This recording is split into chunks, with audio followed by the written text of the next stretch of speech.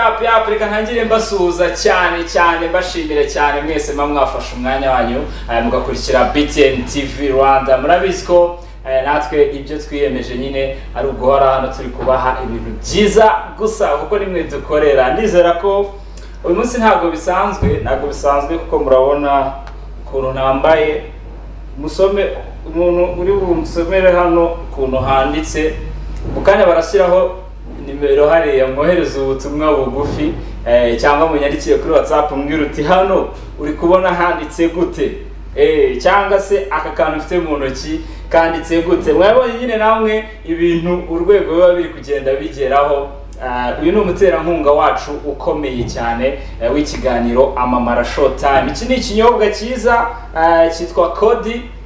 Ushobora kugenda muri alimentation aho hafi rwose, aho hafi ukabwira ati mumpe ka Kodi ninywere, bahita bagira vuba bagahita bakakaguha. Kameze neza cyane ndabizi wakamweye, niba warakamweye urabizi ibanga ryako. Nimba kandi utarakanywa nawe nyarukira aho hafi kuri alimentation aho waba uherereye hose, ubundi wimerere neza, wiyumvire uburyohe bw'ikinyobwa gisembuye kimeze neza cyane. Uyu ni umuterankunga wacu rero Kodi. Niyo tugiye kujya tubana, niyo ugiye kujya akora umuti nyine musubize, niyo ugiye kujya dukorera umuti muri Amamara Showtime. Ndizera ko meze neza, weekend yanyu imeze fresh cyane. Ndaza kubaza umuntu ikibazo nagitsinda nyine bite mwihera aka Kodi, akangaka ndahita nkamuha rwose akinywera mukanya muri tayari nujye kureba screen yawe. Shoni Amamara nitwa Iva Eritie, urabizi urabimenyereye. Tugenda duhera ku makuru ya showbiz, tubaha updates kuri showbiz, nyine ibintu biba bigezweho ku bastari ba hani wacu ndetse no hanze yaho. Ngufitiye n'abatumirwa kandi abatumirwa b'uyu munsi rero, abatumirwa b'uyu munsi kambe niceceke uraza kubumbwira tu. Reka mbitse nimanukira duhera ku makuru ya showbiz cyangwa showbiz updates. Reka mpere kuri Safi Madiba. Uyu musore murabizi ko mbere yuko covid itangiraho gatoya yahise yerekeza hariya mu gihugu cya Canada, ari naho asigaye abakuru ubu ngubu. Kugeza ubu ntabwo aragaruka, cyonse cyo burako no kugaruka ntabwo biri hafi ahangaha. Kuri ubu rero inkuru itari nziza, ntabwo ari nziza kuko ntabwo twabimwifuriza. Ndizera ko muramukunda muri benshi namwe mutabimwifuriza, ahubwo mu musengere. Uyu musore yamaze gutangaza ko nawe yanduye icyorezo cya coronavirus. Safi Madiba ubu nawe yanduye coronavirus. Mu butumwa yashyize kuri Instagram ye yavuze ko yamaze kwandura, ndetse asaba abantu cyangwa abamukurikira n'abakunzi be bose agati nyamuneka mwitonde kuko birakomeye. Abasaba kubahiriza amabwiriza y'abaganga kugira ngo bakomeze kugira ubuzima bwiza. Murumva ko ntabwo biba byoroshye no gukomeza kumusengera uyu musore wacu, dore ko anarwaye iki cyorezo nyuma y'iminsi mikeya ashyize hanze indirimbo nshyashya nyine yitwa Sound. Nizera ko muyizi, mwamaze kuyibona muri benshi. Safi rero reka dukomeze tumusengere, twizere ko Imana izamukiza corona. Reka tujye twikomereza ku wundi mugenzi we ariwe witwa Platini. Murabizi ko Platini yahoze mu itsinda rya Dream Boys, ariko wenda kuri ubu ngubu ritagihari kubera impamvu nyine zigiye zitandukanye. Platini rero yaraye asohoye indirimbo, ni indirimbo abantu bari bategereje ari benshi. Murabizi ko mu minsi ishize yari yaragiye hariya Dubai muri Leta Zunze Ubumwe z'Abarabu. Mwabonye amafoto, mwagiye mwumva inkuru nyine uyu musore ari hariya muri Leta Zunze Ubumwe z'Abarabu Dubai, yaragiye gufatirayo amashusho y'indirimbo, ndetse w'icyo gihe yanajyanyeyo na Shadibo. Yes, ntabwo bari bagiye wenda kuri gahunda imwe ariko bahuriyeyo, wenda reka tuvuge ko bahuriyeyo. Yes, rero ubu kuri ubu iyi ndirimbo yamaze kujya hanze. Kimwe mu bintu rero byatumye biri kugenda bigarukwaho cyane nuko iyi ndirimbo umukobwa uyigaragaramo yitwa Sisi, n'umwe mu bakobwa nawe uri kugenda azamura izina rye cyane mu bijyanye no kwactinga cyangwa mu kuba video fixer. Uyu mukobwa rero mbere yuko indirimbo isohoka yaje guhishura ko yigeze gukundanaho na Platini, ariko ngo bakundanye ibyumweru 2 gusa.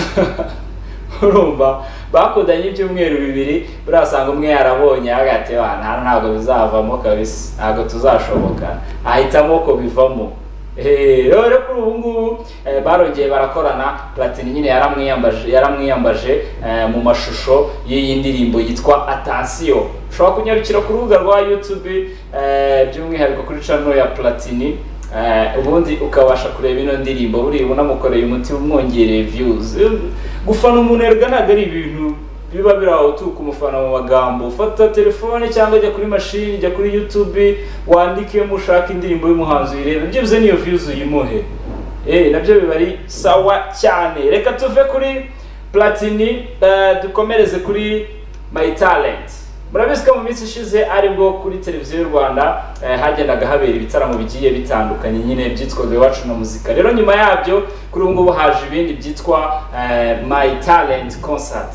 Iratangira uyu munsi. Ni ukuvuga ngo uyu munsi nibwo ibi bitaramo biri buze kuba bitangijwe n'umuhanzi witwa Jules Sentore. Niwe wa mbere uri buperformingemo. Aho bitandukaniye na iwacu na muzika nuko ibi bitaramo umuhanzi umwe watoranyijwe kuzabiririmbamo azajya performing umunsi we. Ni ukuvuga ngo ni ukumukubita isaha ye akajya hariya agakubita isaha yashira bikaba birarangiye. Yakwemeza ukavuga uti wi uranyemeje koko ufite tala. Atakwemeza nabyo bujye mubivuga. Ugasanga umuntu yakubise abantu barambiwe no kumureba babuze ko bahindura channel ariko bwacyo ukajya kubona ibitangaza makuru ngo yatwitse ngo yasendereje ibyishimo mu mitima y'abantu. Gute tujye tuvugisha kuri rero nimba yakwemeje muri ibi bitaramo jya uvuga uti okay uranyemeje. Nimba kandi atakwemeje nabyo bivuga uvuga uti wapi ntabwo unyemeje. Uwo rero ni Mushyoma Joseph cyangwa Bubu akaba ari umuyobozi wa EAP ari nayo itegura ibi bitaramo. Yavuze ati gahunda ni ugukomeza kubaha show.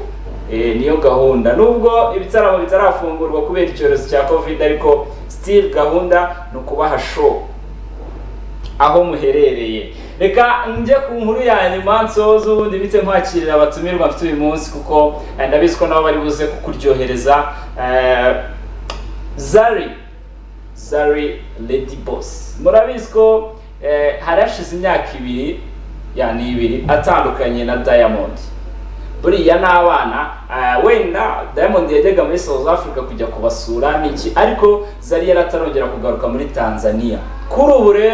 Kuri ubu kabisa mu ijoro ryo kuwa kane ku mugoroba wo kuwa kane nibwo Zari yasesekaye hariya muri Tanzania agiye kureba Diamond amushyiriye n'abana. Ngira ngo muri kubibona ku mashusho ari inyuma yanjye. Diamond yarishimiye kubonana n'abana be nyuma y'imyaka 2 rwose yariciyemo. Akabazo k'amatsiko katumye iyi nkuru insetsa. Babajije Zari barambwira ati se ko watandukanye na Diamond ukabuje kumureba muri Tanzania ubu tuvuge kuri bujye urajya muri hoteli cyangwa ko tuzi ko afite inzu afite ahaba urajya muri hoteli cyangwa ari nkawe Zari wowe mu bebe uri kutureba ukurikiye BTN Bakoze iki kibazo barabyaranye n'umuntu wasubiza ngo iki. Zari we yababwiye ati rero nta mpamvu yuko najya muri hoteli kuko buriya wabyaranye n'umuntu hari inshingano mufitanye mugomba kuzuza. Ita numva ni umukobwa w'umuhanga cyane. Mpamvu mwita umukobwa nuko nyine ntabwo aratwereka ubukwe nubwo afite abana 5. Ibi rero bikaba byatunga abantu benshi kuko bari bazi ko aba bombi bangana urunuka ariko mu by'ukuri ntabwo ariko bimeze. Buriya abantu iyo babyaranye umwana umwe 2 hari igihango baba bafitanye ku buryo bitapfa kurangira gutyo. Ubu rero Zari ari enjoyinga ameze neza hariya muri Tanzania ari kugenda aryoherwa nyine tu. Diamond nawe atemberana n'abana be agenda bereka buri kimwe cyose muri WhatsApp. Reka mbashimire sasa update news twari dufite kuri uyu munsi nizo ngizo. Ngiye gusoma ku mazi gatoya ubundi bite ngaruka mpuzaniye abatumirwa b'uyu munsi. Please ntujye kure by'umwihariko nimba none ukunda gakondo, nimba ukunda muzika gakondo ntuhindure channel. Nitwa Iva Eltier, ikiganiro ni Amamara Showtime, tukaba turi kumwe na Cody. utinde ko ngomba guhita nza nkuzaniye abatumirwa rero urabizi nyine ndabanza nkabakubwira ni abahanga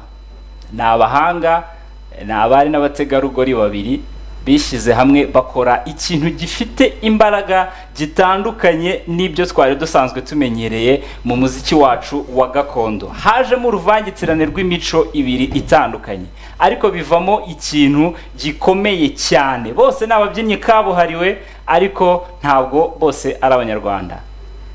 So reka batangire batwibwira ubundi twikomereze. Murakoze cyane. Jewe nitwa Kagemera Sangwa Aline, ndi ntayoberana, ndi umuhanzikazi mu Rwanda, ndi umubyinnyi, ndi umukoreografe, ndi umwarimu wo kubyina. Ibyo bintu byose ibintu byose bijyanye na muzika. Byose bijyanye n'ibyo bintu. Yes. Director. Mwiriwe nitwa Hilda, ndi umwarimu, ndi umunyeshuri, ndi choreographer. Wow. Mwamwumvise rero uyu munsi nabo batumirwa naguhitiyemo kuko ni abahanga mu by'ukuri banakoze ikintu tudasanzwe tumenyereye. Aline, abantu benshi bakumenyereye mu mbyino mu ntayoberana, ubundi ibintu byo kuririmba ntabwo wari bisanzwe bigaragaramo cyane cyangwa buri ahubwo mwabyinaga izo muririmba n'ubundi? Biratangaje cyane kuko na hano mugira indirimbo zanjye turazigira ariko ni ubwa mbere nakubona ufata initiative ukavuga uti ngiye gukora media tour yo gupromotinga music. Bibaho uretse ko atari cyane ariko bibaho. Ntabwo ari cyane ahubwo muri iyi minsi simperuka nyine. Ntabwo waheruka. Urabona uyu mwaka wose usa naho upfuye ubusa nyine. Yeah, Eden, you're welcome on BTN. Thank you so much for having us. Hey, can you continue in Kinyarwanda? You know, I've been studying for 1 year now. Every week, I have a very good teacher. Yes. Private lessons. I'm really trying, but what is hard is to remember to say it when you're on TV. But behind the TV, you can talk. I'm trying, very slow by slow. Yeah. Give me a few years and I will be fluent. Yeah. Sure. And how long have you been in Rwanda? I've been here 2 years now, full time. I've moved 2 years ago, but I've been coming and going since 2016. Yeah. Now you are together. Is it a group or a collabo? How? We are a team. Yeah, we are a team. Especially because the sound that we want is what is created together. So there's 5 of us. There's Aline and me, and then there's Esther on Inanga. We have Regis on the darbuka, which is an Egyptian drum, and we have the wonderful Papi on guitar. Yeah. Ndumva mufite team ikomeye cyane. Iyi team yanyu yitwa ngo iki?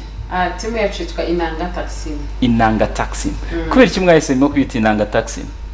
Inanga iraduhagarariye nk'abanyarwanda kuko abonye ko urunyuranyurane rw'imico.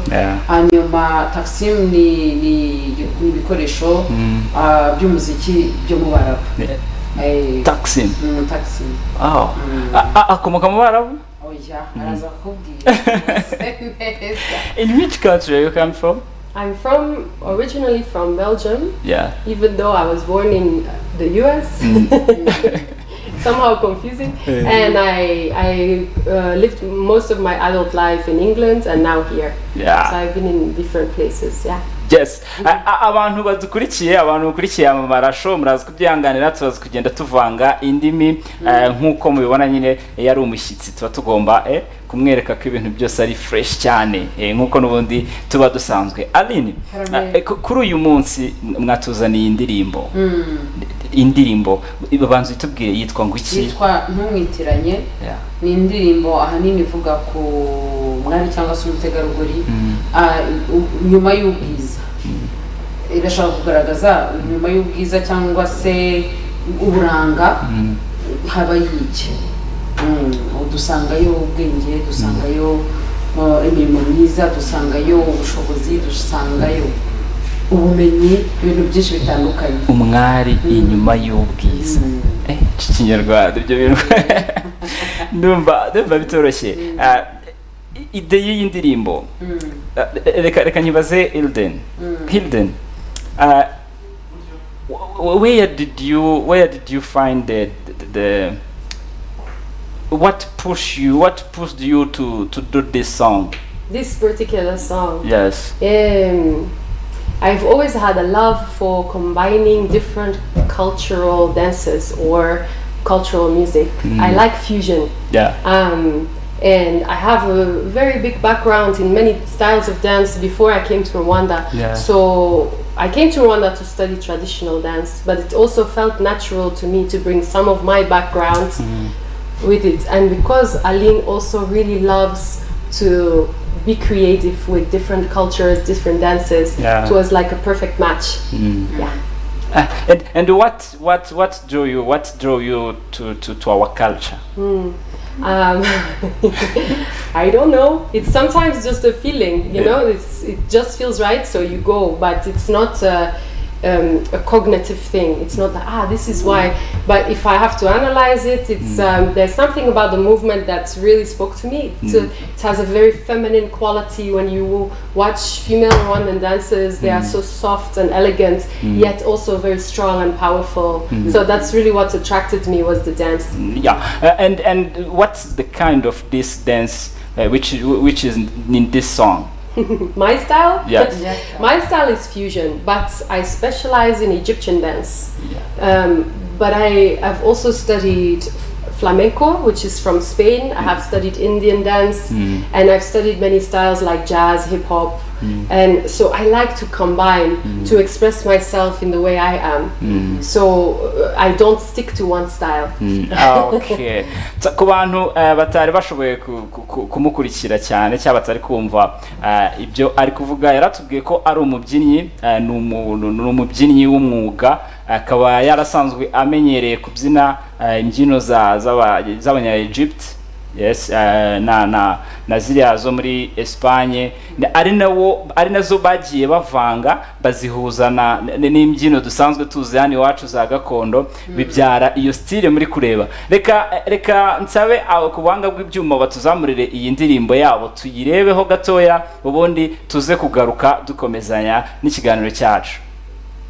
Mwabibonye buriya nabivuze, hari abagize ngo ndi kubabeshya, ariko ngira ngo mwabyiboneye, mwabonyemo imbyino zidasanzwe, zimwe twadaga tureba kera mu ndirimbo za ba Shakira na ba Jennifer. Ubu rero babihuje na gakondo yacu, bibyara ikindi kintu rwose kidasanzwe. It's a nice song.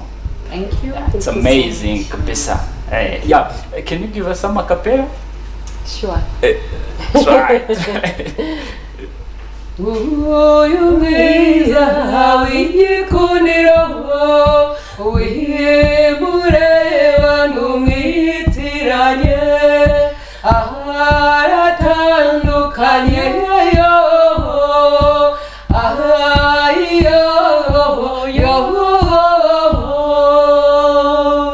Wow. Ni byiza cyane. Aline, ni iki kigiye gukurikira iyi ndirimbo?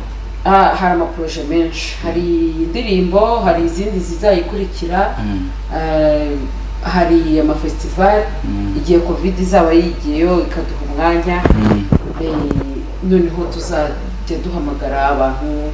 Wabibonye ko no muri indirimbo harimo ababyinnyi batandukanye, harimo abanyamerika, buriya harimo abo muri Aziya, harimo muri Afurika, harimo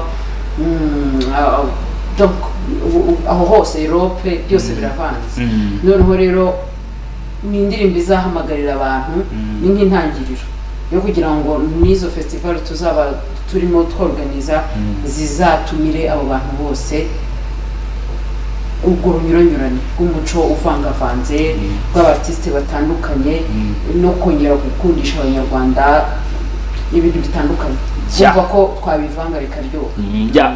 Urugero barubonye, ngira ngo babibonye. Buriya hari ukuntu bajya bavuga ngo wambaye ikirezi ntumenya ko kera. Nimba ubona umuntu afata agatega indege inshuro zirenze imwe ebyiri eshatu aje mu gihugu cyanyu kugira ngo yige umuco w'iwanyu. Hari ikintu kinini biba bikwiye kutwigisha, hari n'ikintu kinini biba bikwiye kutwereka ko umuco wacu buriya ni zahabu ihenze cyane, ariko ntabwo nicyo gihe kugira ngo dutangire tubishyire imbere y'ibindi. Hilden, Yes. I have seen you are a good choreographer. When did you start dancing? I started dancing in 1996. I'm sure many of your viewers were not born yet.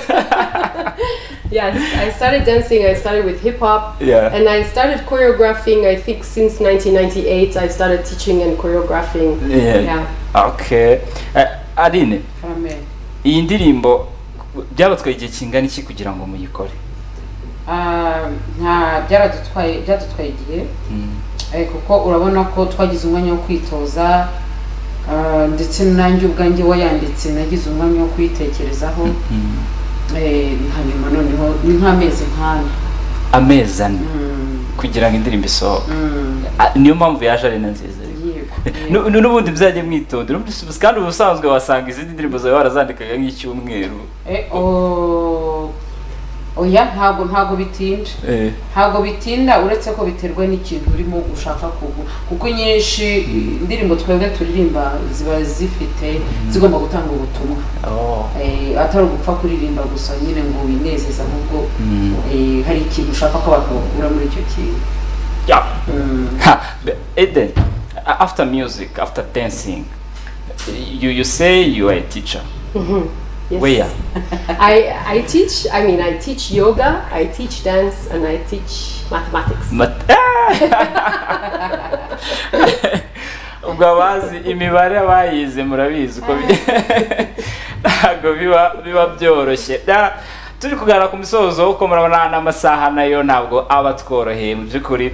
Buriya ibyiza biba ibintu byiza byose bigenda bibangamirwa n'igihe. Inanga taxi abanyarwanda babitegeho iki? Twabivuze ibyo byose batwitegeho ibikorwa byiza bizajya bidufasha kandi kumenyekanisha umuco wacu no hanze y'igihugu. Tubivanze nk'uko mwabibonye, twitezeho gukundisha abantu cyane kubyina no kuririmba mu buryo bwa gakondo. Ikindi kandi twibanzeho cyane nk'uko twibanze ku bari n'abategarugori, ni ukubagira ngo tubashishikarize gukomeza kwisobanukirwa. Yego, kwisobanukirwa. Babyumvise ubutumwa babutanga. Ariko ibintu mwaririmbye muri iyi ndirimbo, idea yo kuvuga ngo inyuma y'uburanga yavuye he? Dukunda kwicara tukaganira na Hilda, iyo turimo turiga, iyo turimo turaririmba. Ubwo rero nk'abantu noneho nabaga ndi kumwigisha kamwe, ariko nta kweki izi ndirimbo zose ziririmba kuri hari izo duheraho za bateba gutyo, hanyuma namusobanurira igisobanuro ntabwo ko numva ari bote gusa, ubwiza gusa bijyanye, nta kindi kintu mujya muririmba. Mbwira abantu indirimbo nyinshi zivuga, iyo zivuga ko umukobwa zivuga ko ubwiza gusa, ariko ngewe biratandukanye ko iyo mbivuze mvuga n'ibindi bitandukanye, ko ntabwo biherera aho ngaho gusa. Se twazagira gutya tugahindura, tugakomeza tukaririmba muri ubwo buryo, noneho bigaragaza ko nyine ubwenge, ko twebwe niyo twicaye tuganira tuba tuganira ibintu nyine biduteza imbere. Twakora iki tuzakomeza rero kuririmba gusa ngo n'ubwiza gusa rero ngaho. Uhita muvuga inyuma y'ubwiza. Inyuma y'ubwiza hari ikindi. Hilden, what does it mean for you to take your time and to go in another country to study their culture? What does it mean? I think because, like I was saying, I was born in America, I moved to Belgium. I never really had a place of belonging somewhere. You know, I was always moving around. Even in Belgium, we were always traveling. And I think part of me to study like the roots of this culture, it gives me that feeling of belonging here. Because through the dance, you can know the people. I think. Nabyumvise rero warakubwira ati yabaye mu bihugu bigiye bitandukanye muri Amerika, mu Bubiligi, muri Egypte n'ahandi uyu munsi ari mu Rwanda. So we yumva ko iyo wamenye imbyino bigufasha no kumenya abantu, iyo wamenye umuco wabo uba wabamenye nabo, kandi buriya biba ari byiza cyane. So abakunzi banyu rero ni iki kibari ku mutima mwababwira? Fans. What can we talk about? What can we say?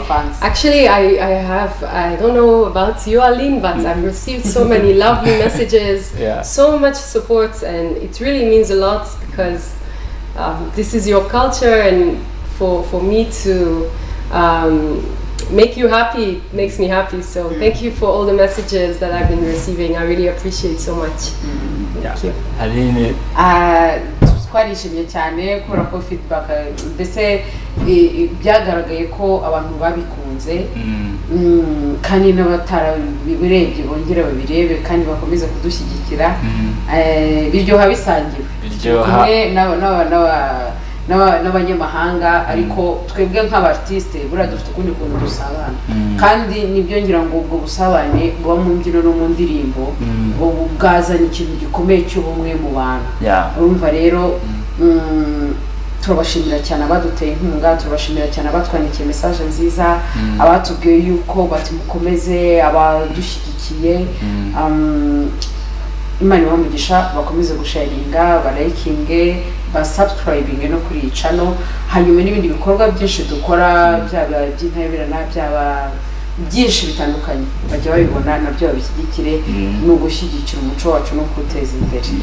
Hilden, for those who want to know to dance, who want to study, where they can find you? Oh. Well, at the moment I'm not really teaching because of COVID. I have some instructional videos on YouTube actually, just for people to try to learn some basic on your channel? It's not on Inanga Taksim channel, but on my personal channel. Which is? You can find it on Hilda Yoga and Dance. Yeah, Hilda Yoga and Dance. There are some videos on there that they can give it a try. Aline, ubu ngubu umaze kujya mu matsinda agiye atandukanye, ubihuza gute byose? Ntabwo nagiyemo kuko nyagiyemo gutese. Ni ukuvuga uri mu ntayoberana. Ntayoberana zirimo cyane, kandi burya ntayoberana n'umuzi. N'umuzi cyane. Membre fondateur. Urumva rero ntago unisiga. Hanyuma urumva wagiyeho Inanga Taksim, sinzi bifare kurabona ko bifite uruhurira. Byose ni nturimo kubona ko Hilda nawe tuba turi kumwe mu bireze by'intayoberana, twongera tugakora. Urumva none no mu ntayoberana naho azamo, kandi ariho yitoreza nyine. Urumva none rero ni ibintu byahuye biraryoha. Urumva rero ntabwo byandushya ngo mvuge ngo wenda ngo bintesheje umutwe kuba ndaha, ahubwo biruzuzanya.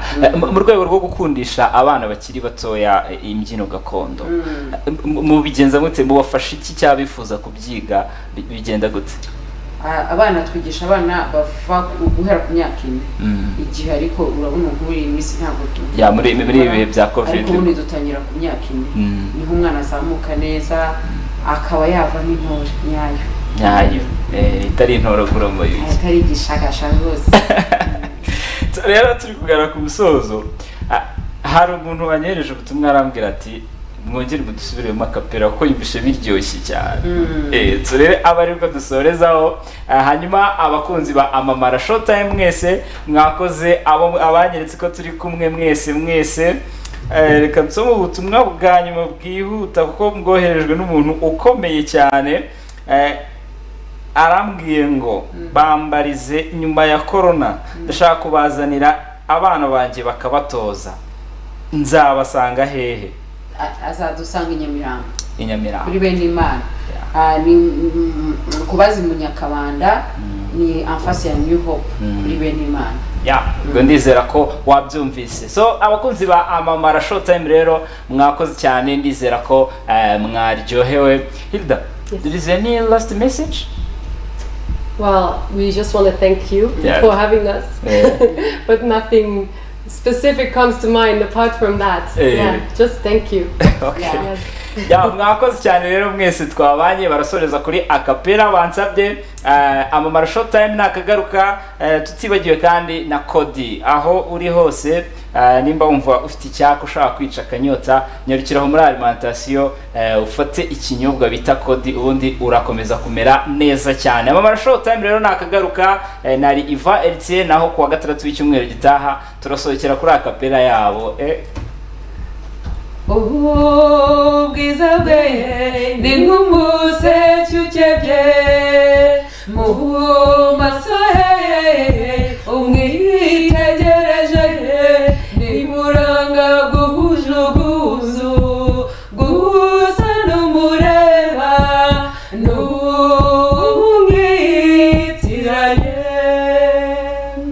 ntukeke ko ari muri bamwe twitibishwe ngo ikimero cye kigutere kumutekereza uko atari ntukeke ko ari muri bamwe twitibishwe ngo ikimero cye kigutere kumutekereza uko atari uramenye ntiwibeshye oya uramenye ntiwibeshye oya uramenye ntiwibeshye oya uramenye ntiwibeshye oya